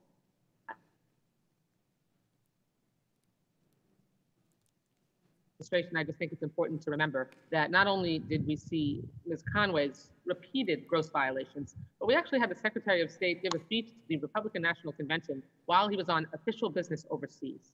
They held Republican National Committee events on the South Lawn of the White House. We just have to make sure that these abuses of power, which in previous administrations only occasionally took place and certainly weren't as flagrant as the Trump administrations, the American people do have the right to expect government activity and political activity is separate. We have that standard that we're supposed to abide by, and we punish members of Congress when they do not. And we need to make sure that throughout the executive branch, that occurs as well. Madam Chair, thank you for the opportunity to highlight these important transparency and important government integrity issues. I yield back to Gentlelady yields back. The gentleman from New Mexico, Ms. Harrell, the gentlelady is recognized for 5 minutes. Ms. Harrell. Thank you, Madam Chair, and I appreciate all of the witnesses appearing today. Just a quick question for Mr. Smith. We know how important the inspector generals are, what an important role, a critical role that they play in rooting out fraud, waste, and abuse. Can you discuss quickly what problems have arisen from the vacancies in the inspector generals under both Republican and Democratic administrations? And how would you propose we ensure that IG vacancies are filled quickly? And also, when an IG position is vacant, what are the impacts that your office sees? How does that impact the administration or Congress's ability to continue to function when we have so many vacancies? Sure. Thank you for the question. Again, I think it's imperative that administrations put forward qualified nominees for the positions and that the Senate quickly moves on these nominees to grant them a hearing and either confirm or reject them. And certainly the inspectors generals, I think all of us here today agree, they do valuable work. But really, what I would like to highlight is to ensure that any authority that's given to the IGs, any restrictions that Congress places on the president's ability to oversee the work of the IGs is done within constitutional bounds and also with an eye towards a potential practical unintended consequences. Again, I'll reference back to the independent counsel provision of the Ethics in Government Act of 1978. Certainly a laudable goal to root out potential criminal violations by high-ranking government officials. but there were significant constitutional concerns, and in practice, I think it became a bipartisan consensus that there were many practical concerns with the way that the independent counsel functioned.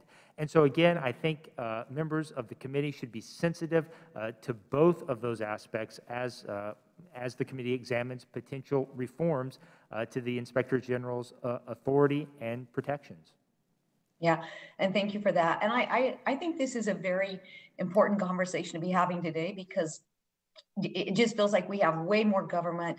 It's more politics than people. And I think the people of America deserve transparency and limited government. Do you think 4,000 appointees is too many? Well, I think it's certainly something that deserves further conversation. Again, obviously, if these appointees are exercising significant authority on behalf of the federal government, the framers envisioned that they'd be appointed by the president and confirmed by the Senate. And so examining what exactly is the role and function of each of these positions would be very important before deciding on what reforms should be enacted. Okay, and just a final question for Ms. Hempowitz, and I just kind of want to give you an opportunity to go a little further from a question that one of my colleagues just asked as it related to the reports and the newsletters. You had mentioned that it's a bit difficult right now to get access to the information necessary in terms of the amount of money, what's happening with the COVID relief packages, et cetera. Can you expand on that a little bit? What is the roadblock and what can we do to ensure that you're getting the necessary information so American taxpayers can understand where this money is being spent and how much is being spent? Yes, thank you so much for that question. I would love to clarify. The CARES Act included in it some very specific and detailed reporting requirements that would apply to almost every single pot of money that was appropriated by the CARES Act and subsequent legislation to respond to the coronavirus pandemic. That specific reporting requirements would have included recipients of those funds reporting back on a quarterly basis to the government how many jobs they were able to support with that funding. This would not only have applied to the PPP program, but any program under the CARES Act and subsequent legislation. Unfortunately, the Office of Management and Budget at the White House almost immediately after the CARES Act was passed undermined those reporting requirements by telling agencies that they didn't have to collect any new reporting and could rely on existing reporting mechanisms, despite the fact that none of those existing reporting mechanisms included the ability to collect that number of jobs. So that's one example. I would also say that because of that guidance, we ended up relying heavily on the USA spending system. And in part, some of the problems there is that there just aren't detailed product descriptions on or project descriptions, I'm sorry, on what that money is supposed to be used for. And so it makes oversight incredibly difficult. Gentlewoman's time has expired. Back. The gentlewoman from Michigan, Ms. Tlaib, is recognized for 5 minutes. Thank you, Chairwoman Maloney. Federal whistleblowers often provide key information about waste, fraud, abuse in our government at great personal risk. Far too often, these individuals who are literally putting their well-being, the well-being of our country ahead of their careers and self-interest face retaliation and abuse from those in positions of power in both the public and private sectors. The members of this committee have seen this abuse firsthand, from airport employees moved hundreds of miles away to new duty stations for reporting concerns with security flaws, as well as White House supervisor moving files beyond the reach of a disabled employee who raised the alarm about security clearances issues. In my district alone, we've heard from census workers who were fired for reporting problems in census data collection, and EPA employees punished for requesting to be safe in the workplace because of air quality concerns. I knew this was important when this specific act by under the leadership of Chairwoman Maloney, I knew this was important when a federal employee who called me directly to tell me, whispering to me, that ICE agents were patrolling residential communities and profiling my neighbors. That agent was so incredibly afraid to come forward because there aren't enough protections, especially in agencies like ICE that have gone unchecked. A key reform that was left out of the Whistleblower Protection Enhancement Act of 2012 was the right of federal employees who blow the whistle to have their case heard by a jury rather than a judge. So Ms. Hipowicz, could you briefly explain why it's important that whistleblowers have the right to a jury trial? Yes, thank you so much for the question. I think there's two very important reasons at the moment. The first and most pressing is that the bureaucratic body that exists right now to hear a whistleblower's retaliation complaint has no members and hasn't had a single member in 3 years. So it's been without a quorum for 4 years. That means that any whistleblower coming forward right now with a complaint of retaliation goes to the end of an over 3,000 person line or case line, and so they're effectively shut out of relief. But even more, even if there was a fully functioning Merit Systems Protection Board, frankly, it has not always been the most friendly place to whistleblowers. Even now, the Merit Systems Protection Board is, the Office of Special Counsel recently reached out to the Merit Systems Protection Board and filed an amicus brief urging the Merit Systems Protection Board to stop asking whistleblowers to meet a legal standard that is nowhere in the law. So it's, I just think for those two reasons, it's not functioning, and even when it is functioning, it's not always there operating with the interests of whistleblowers or taxpayers in mind. And you mentioned, I'm so glad, because this was my next question. The Merit Systems Protection Board, does not issue, if they don't issue a decision in a timely manner, there should be all these processes in place in this bill, but it hasn't lacked quorum, like you said, since 2017 and hasn't had a single board member since 2019. Why do you think that's the case right now? It's hard to say. I mean, it's just speculation, but I think it's not the most important thing to a president to make sure that this board is staffed. I was very excited to see President Biden put forth a nominee last week, but it's just one of 3. And so I would urge the White House to quickly follow up and make 2 more qualified nominations for the Senate to consider expeditiously. Yeah, I hope my colleagues heard that. I think we can definitely work with this administration to make that happen. I know strengthening the whistleblower protection against retaliation has strong support, is critically important to protect our country from harm. I want to point out that in October 2020, there was a poll that found 86% of Americans, our neighbors across the country, believe that there should be a stronger legal protection for whistleblowers who report government fraud. So I hope my colleagues, all of us, would continue to support the Whistleblower Protection Improvement Act, which we all believe very much is long overdue and must be enacted. And I thank you again, Chairwoman Maloney, for your leadership, and I yield back. The lady yields back. The gentleman from South Carolina, Mr. Norman, is recognized for 5 minutes. Thank you, Chairwoman Maloney, and thank you for the panelists that are taking their time today. Ms. Maloney, I would like to enter into the record, you asked unanimous consent to enter into the record a letter from the National Association of Assistant United States Attorneys, which are voicing their opposition to the Inspector General Access Act. Without objection. Thank you so much. Let me comment by Mr. Barbani about the accountability, or I guess the opinion of a lot of Americans that are distrust government. I think a lot of that is due to the bait and switch that this administration is doing, as in naming something a particular bill such as COVID relief and having 9% actually go to COVID relief, or infrastructure when 6% goes to infrastructure. They're using a bait and switch to use money in other places, and Americans are tired of it. And as Clay Higgins mentioned, after 103 days to have the reckless spending that we're having, the debt to GDP is going to increase to 102% at the end of 2021. That's insulting.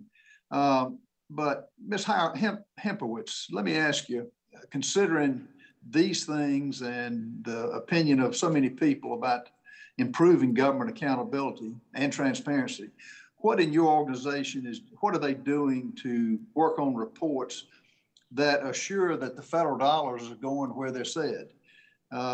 In many cases, the language is so general that they can use it for a lot of different things. Is anything in place or in the works to make sure that doesn't happen or to cut down on it? If you're talking specifically about COVID relief, I mentioned earlier that we'd put together a website that tracks where different relief programs are sending money. We've broken it down across zip codes across the country. We broke it down by programs and by recipient of those funds.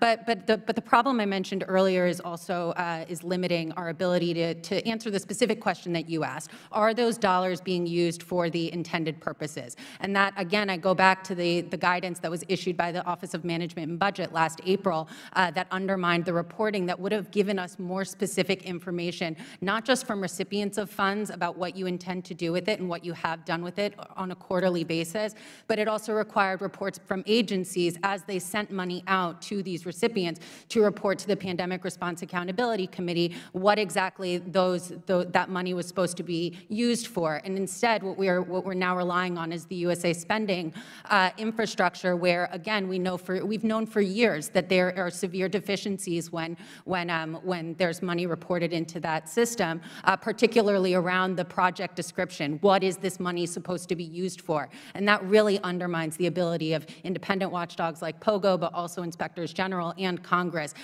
in conducting rigorous oversight, especially given the lack of resources that we all have. Okay, thank you. Ms. Smith, let me like to discuss the role of Inspector General in exposing current government employees who are committing crimes. And I say serious crimes or violent crimes. I would say like a serious crime would be if you on a select committee getting military information that others don't get, and if you're sleeping with a spy, that would be a serious crime. But let me ask you, if a federal employee were convicted of a serious or violent crime off the clock, is there any laws, consequences that would require his or her removal from office? Well, I think it would depend on the specifics of the crime, and we need more factual information. But generally speaking, inspector generals, their primary role is to combat fraud, waste, and abuse in the federal government. Now, sometimes their investigations do lead to criminal referrals, and most inspector generals and the appropriate agents within their offices do exercise some criminal investigatory authority. But I think one of the proposals before the committee today that merits further consideration is the proposal to give inspectors general increased administrative subpoena power. I think the committee should take a closer look at this because not only would the committee and these proposals be expanding the authority of the inspectors generals while at the same time insulating them from further political accountability. If there is a legitimate concern about a criminal act having occurred or a criminal investigation, then the grand jury process and the grand jury subpoena process would certainly be an available mechanism for that investigation. The gentleman's time expired. The gentlewoman from Missouri, Ms. Bush, is recognized for 5 minutes. Thank you, and good morning. St. Louis, and I thank you, Madam Chair, for convening this important hearing today. In my community in Missouri's 1st District, we face horrifying radioactive pollution, racist gun violence, and a dangerous shortage of affordable housing, all of which are made worse when our government too often fails to conduct adequate oversight. With this in mind, we are eager to do that work today and make clear the urgent need for accountability and transparency, especially in the aftermath of the Trump administration, who eroded integrity and trust in our government. Ms. Hempowitz, you testified at a subcommittee hearing on government operations last month. During that hearing, the chair of the Council of Inspectors General on Integrity and Efficiency, Allison Lerner, testified, quote, "Currently, the government employees can avoid speaking with OIG auditors, inspectors, or investigators by quitting or retiring prior to being interviewed." Ms. Hempowitz, how big of a thing is this? Like, how often are retirement or resignation used to avoid questioning? Yes, ma'am. Thank you so much for the question. It is much more common than you would think. I encourage members of this committee to just page through inspectors general reports. One, they're fascinating, but two, you'll often see, we couldn't complete this investigation because the person left government and wouldn't answer our questions. It's an illogical limit to these inspectors general for the ability to do their jobs. And I will just highlight, because Mr. Smith has raised that he has concerns about how they would exercise the subpoena authority. I want to just highlight that the Department of Defense Inspector General has testimonial subpoena authority. So does the Pandemic Response Accountability Committee. So does the Special Inspector General for Pandemic Recovery. And we have not seen those inspectors general abusing this authority. I would also highlight that under the provisions of the law in front of Congress right now that would institute for-cause removal protections for inspectors general, abusing subpoena authority would absolutely fit under the abuse of authority provision there, allowing the president to remove an inspector general. Thank you. Thank you. So Vice Chair Gomez introduced legislation, which is also included in Chairwoman Maloney's IG Independence and Empowerment Act, to grant this authority. The testimonial subpoena authority, of course, to the inspectors general. So Ms. Hempowitz, how does the inability to compel testimony from former government employees hinder the work of the inspectors general and their ability to fully investigate matters? It completely undermines their ability to conduct fulsome investigations. And it's not just former government employees who have left service that are left out of inspector general, their jurisdiction, because of the lack of this testimonial subpoena authority. They're also limited when they're reaching out to, when they're asking questions of government contractors and subcontractors. And we've seen just how exponential the potential for waste is, utilizing government contractors and overutilizing government contractors. And so I think this limit to IG authority should be concerning to members of both sides of the aisle. I agree. Okay. Do you have any concerns about, so first of all, let me just say thank you for, you did talk about who does have the testimonial subpoena authority, but do you have any concerns about retaliation against lower level employees if we were to expand this power?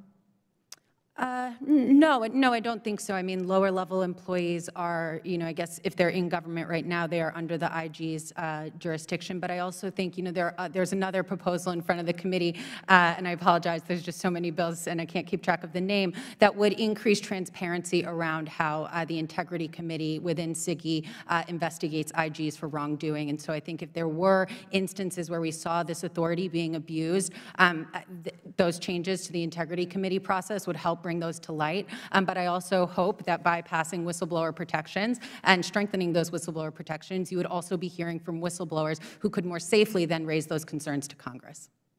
Thank you. And Allison Lerner, the chair of the Council of the Inspectors General on Integrity and Efficiency, also told the subcommittee last month, and I quote, frequently having the authority means that you don't have to use it. So in situations of voluntary cooperation follows instead of the need to compel cooperation. So Ms. Hempowitz, the Inspector General Access Act is another proposed reform that would close the loophole. How would the bipartisan Inspector General Access Act improve investigations into misconduct by federal attorneys? Oh, thank you for that question. It would make that oversight independent. Right now, oversight over Department of Justice attorneys accused of misconduct is done by an office called the Office of Professional Responsibility within DOJ that is not at all independent. So it's within the agency's chain of command. The gentlewoman's time has expired. The gentlewoman from California, Ms. Porter, is recognized for 5 minutes. Mr. Merbani, the Federal Vacancies Reform Act of 1988, or FVRA, authorizes the president to name an official to serve in an acting capacity until a permanent appointee is nominated or considered by the Senate. And this law, FVRA, limits who can serve in these temporary roles. And the purpose of those limits is to put guardrails in place to prevent officials without appropriate experience from being appointed. Is that a basically correct, good description? Yeah, that's a great description. And having qualified individuals serving in these roles helps guard against wasting taxpayer dollars by inexperienced or unqualified leadership. Is that right? That's right. And it also ensures that Congress has their constitutional say in who serves in these important positions. And FIVRA, I said it was of 1988. It was first signed into law and enacted during the Clinton administration with a Republican-controlled Congress. Can you briefly explain what led that Republican-controlled Congress to pass the law, the FIVRA law? Thank you for this question. And it's an excellent one because it gets to the point that the reforms to the Vacancies Act have been bipartisan in the past. At the time, there were perceived abuses by President Clinton in installing acting officials against the will of the Senate in seeming perpetuity. And so Congress, both Democrats and Republicans, voted to implement this reform in 1998. So this problem isn't new, but it does seem to have gotten worse again over the last 4 years. In fact, a landmark study by Professor Ann Joseph O'Connell, one of the leading scholars on vacancies, she found there was a significant increase in acting officials, and in this case, unqualified officials during the Trump administration. I asked Chair for an unanimous consent to enter Professor O'Connell's summary of her study into the hearing record. Without objection. Mr. Blackwood, I want to turn to you for a minute. I understand the Partnership for Public Service has tracked federal vacancies for a long time. Is the partnership a nonpartisan organization? Yes, that's my simple answer to that question. Yes. Ms. Hemkowitz, I appreciate that POGO, Project on Government Oversight, has done extensive work on the issue of vacancies as well. Is it fair to say that POGO has raised concerns about vacancies and the use of acting officials during administrations of both parties? Yes, ma'am. So the Trump administration's actions revealed ambiguity and loopholes with that Clinton era bipartisan vacancy law I mentioned, FIVRA. And so this law needs updating. It's been clear for a long time, and what's happened in the last 4 years makes it very plain. My bill, the Accountability for Acting Officials Act, would close many of the loopholes in the current law. We've talked about how this issue of making sure we have qualified officials is a bipartisan one, both because it's about making sure government is effective, guarding against taxpayer dollars, protecting the constitutional say of Congress, and it's always historically been bipartisan. But as I prepare to reintroduce the Accountability for Acting Officials Act tomorrow, I still have yet to find a Republican to co-lead the bill. It's frustrating and it's disappointing. And I invite any of the Republicans participating in today's hearing to co-lead this bill with me. There was bipartisan support for FIVRA in 1998. There should be bipartisan support for updating it now. Professor O'Connell submitted written testimony in support of this bill for today's hearing, and I ask unanimous consent for that statement to be entered into the hearing record. Without objection. I also ask unanimous consent, Madam Chairwoman, to enter a letter signed by several good government groups in support of this bill. Without objection. Thank you so much, and I yield back. Lady yields back. The gentleman from Georgia, Mr. Johnson, is now recognized for 5 minutes. Mr. Johnson, and you've been here the whole hearing, so thank you. Thank you, Madam Chair, and thank you for holding this very important hearing. Last Congress, in my role on the Judiciary Committee, I spent a significant amount of time reviewing notes taken by Donald Trump's associates, which detailed serious misconduct. Notes that reportedly infuriated Donald Trump to the point that he allegedly confiscated them from his interpreter after a July 2017 meeting with President Putin in Germany, and later instructed the interpreter not to discuss the meeting. According to the report issued by Special Counsel Robert Mueller, President Trump vocally took issue with the White House counsel Don McGahn taking notes and asked McGahn, quote, "What about these notes? Why do you take notes? Lawyers don't take notes. I never had a lawyer who took notes," end quote. Mr. Smith, in your opinion, is it ever appropriate for a president to attempt to destroy records of meetings with foreign leaders, particularly those with demonstrated records as adversaries to the United States of America? Well, I think in terms of the Presidential Records Act, Congressman, the president does have certain responsibilities to preserve records that are made or created. My question is it ever appropriate for the president to destroy records of meetings with foreign leaders? Well, again, Congressman, the president has certain responsibilities under the Presidential Records Act to maintain certain records in the course of conducting the business of the United States. And well, so let me ask Mr. Brookwood the question. Mr. Brookwood, is it appropriate for a president to destroy records of meetings with foreign leaders? I think the answer to this question is to ensure transparency and accountability, we want to strive to keep all records that will help the public know what's going on, but at the same time, there are certain responsibilities and powers that a president has to make sure that he can conduct business accordingly.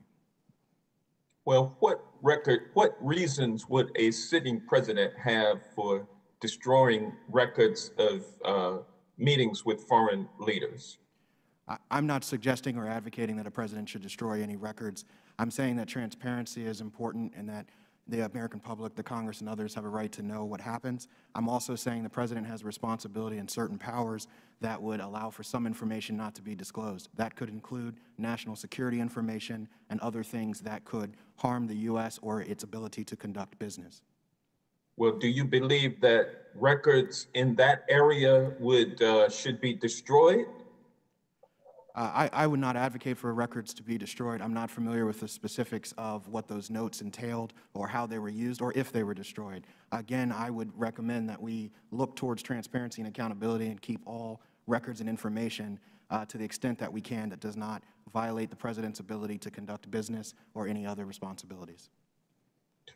Ms. Hempowicz, this committee has a long history of working to update and improve the Presidential Records Act.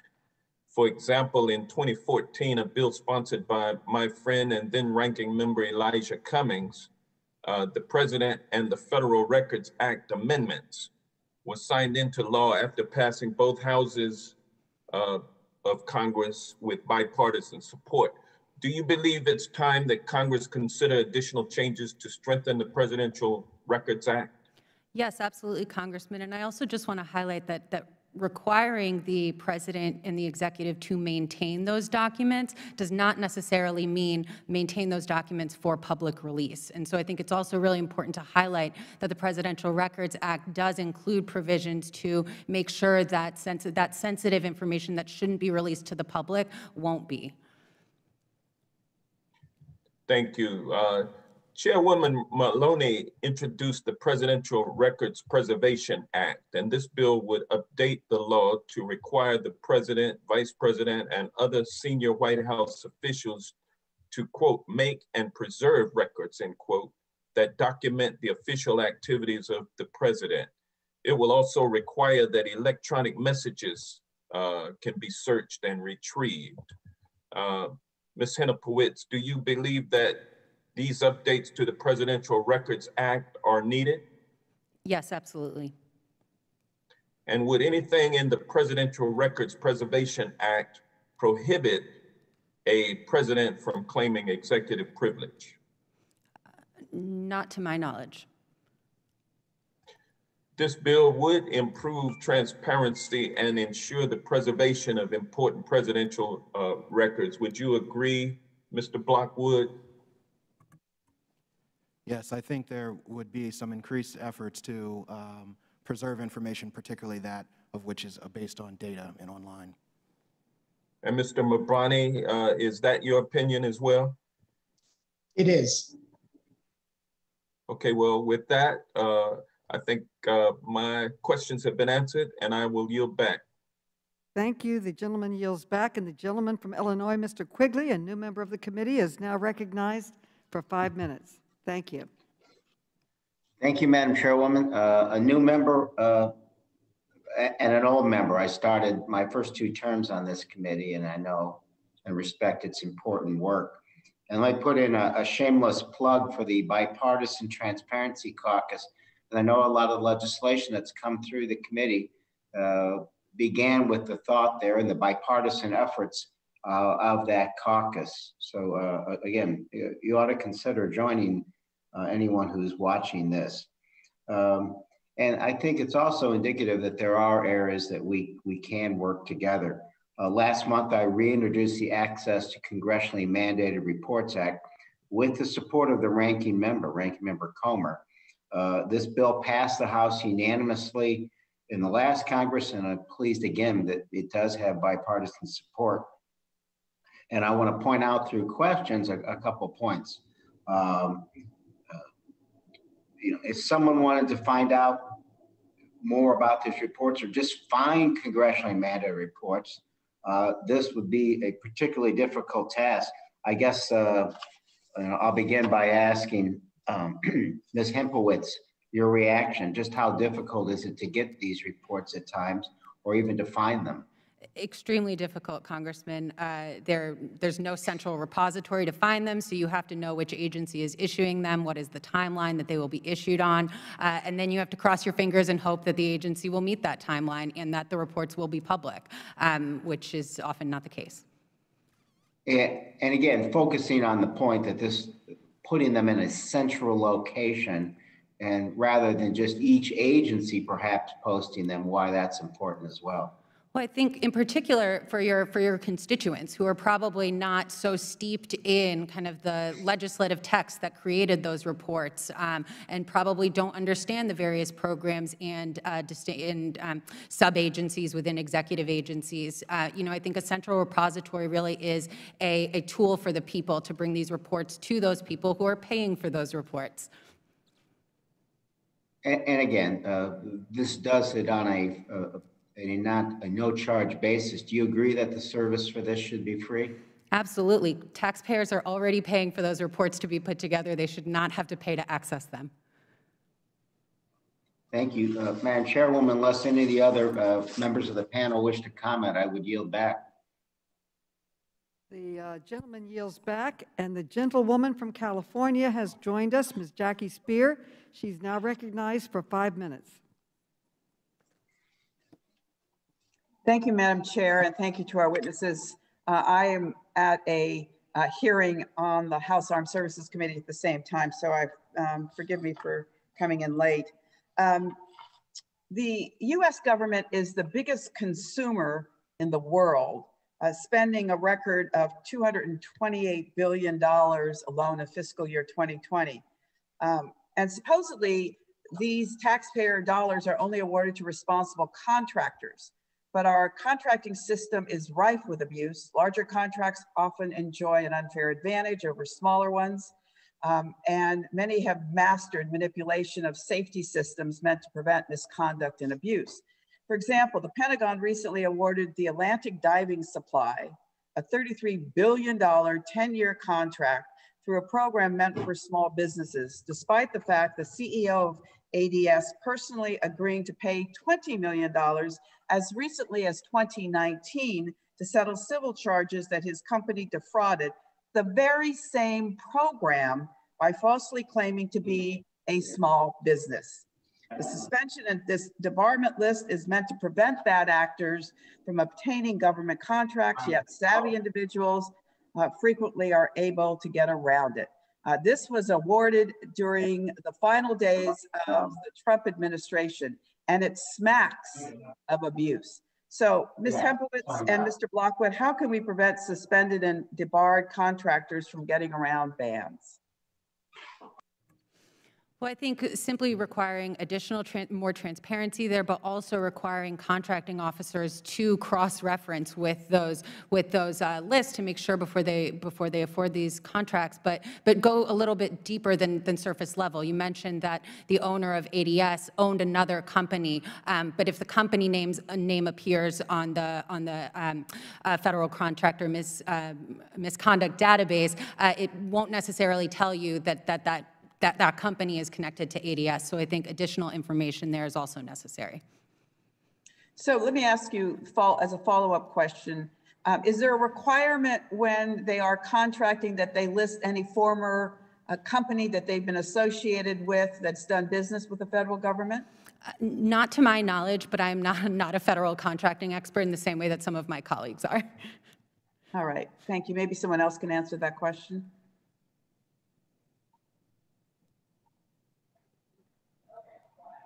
Mr. Blockwood, would you like to respond to the initial question?